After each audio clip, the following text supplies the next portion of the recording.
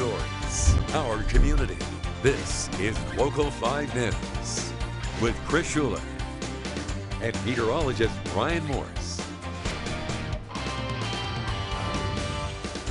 And good afternoon, everybody. Thanks for joining us for Local 5 News at 4 today. I'm Chris Schuler. We are in Green Bay, where businesses damaged in one violent protest are recovering more than a week later.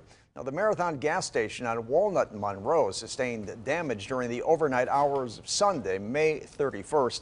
Other businesses had windows broken as the clash expanded into downtown Green Bay. Now, several days later, these businesses are putting the night behind them. Local 5's Eric Richards shows us how the owners are moving forward.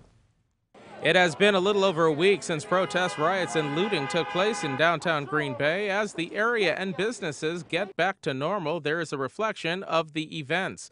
What started out as peaceful protests and demonstrations turned violent and unlawful as some in the crowd decided to make a run at several businesses, looting and causing property damage.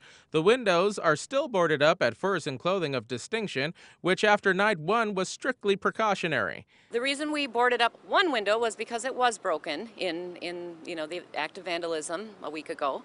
However, we did have the other three that were untouched, and just as a precaution, we thought, boarding up a window is a lot less expensive than replacing anything that might be broken. So we decided we would just board them up as a precaution, and those boards are ready to be coming down shortly. So we're feeling like things are good now. Now, I did talk to the owner of the Marathon gas station at Walnut and Monroe. He did not want to go on camera, but he said that he was very appreciative of everyone who came out to help clean up after the fact, after that looting and the protesting and the rioting that occurred at his location last week. He says, however, he is very respectful of everyone's right to protest as long as they do so in a respectable and safe manner.